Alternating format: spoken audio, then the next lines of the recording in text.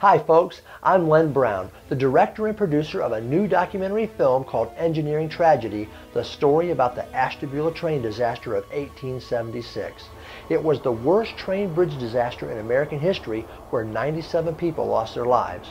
For some reason, it seems to have been lost in the pages of history, and we want to bring it back to life. The disaster happened December 29th, right after Christmas, during a raging blizzard with 50-mile-an-hour winds. The weather conditions made the attempted rescue efforts very difficult due to the deep snow and a very hard-to-get-to location, the bottom of a 70-foot gorge outside of town. As you can imagine, this will make the action part of this story a challenge to film and recreate. We have some great winter film locations, such as the Ohio Village, a 19th century town located at the Ohio Historical Center in Columbus, Ohio. It will serve as a stand-in for the town of Ashtabula, along with some other locations in Ashtabula and Conneaut, Ohio. We'll also be filming at the Strasburg Railroad, aboard train cars similar to the luxury-style rail cars of the Pacific Express No. 5 that fateful night, and at the Railroad Museum of Pennsylvania, using historical engines and other passenger cars of the day. As a writer, I couldn't wait to begin the script for Engineering Tragedy because it has so many gripping storylines. As I researched the era of the 1870s, I discovered that railroad travel was extremely popular, yet incredibly dangerous. But of all the crashes, the Ashtabula Train Disaster was tragic on multiple levels. The bridge's designer, Amasa Stone, took a well-established wooden howe truss pattern, and without consulting other engineers familiar with the technical aspects of iron bridges, used the howe pattern for his all-iron bridge.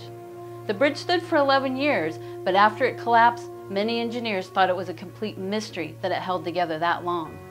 The accident happened during the holiday season, so you have mostly families traveling to and from relatives. In fact, the train had a festive atmosphere in spite of the horrible weather conditions. Winters off the shores of Lake Erie, where Ashtabula, Ohio is located, are brutal. The night the accident occurred, the entire railroad line was being pummeled with blizzard-strength wind and heavy, blinding snow. What made the crash even more tragic was the fire that started from the overturned stoves used to heat the passenger cars.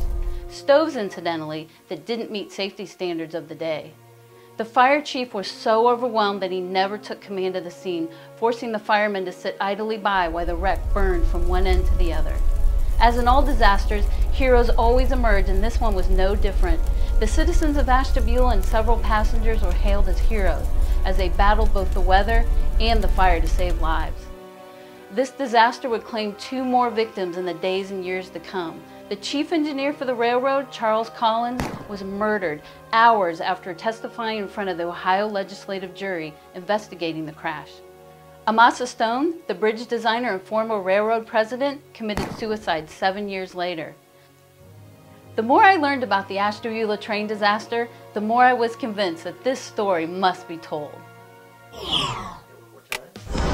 We've already been blessed with one large donation from Bachman Trains out of Philadelphia, Pennsylvania.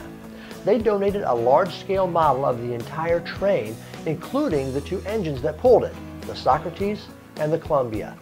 Mainline Bridges in Phoenix, Arizona is helping us by building a large-scale model of the Ashtabula Bridge so it can be filmed together with the train. When the filming is done, both these items will go to the Jefferson Historical Society to be put on permanent display with other props from the film. In order to complete the filming of this story, we need your help and donations.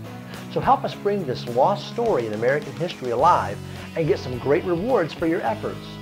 There's a lot to do, and you can follow the entire filming process from scouting locations to going behind the scenes by going to our website at www.engineeringtragedy.com. Thanks for your support.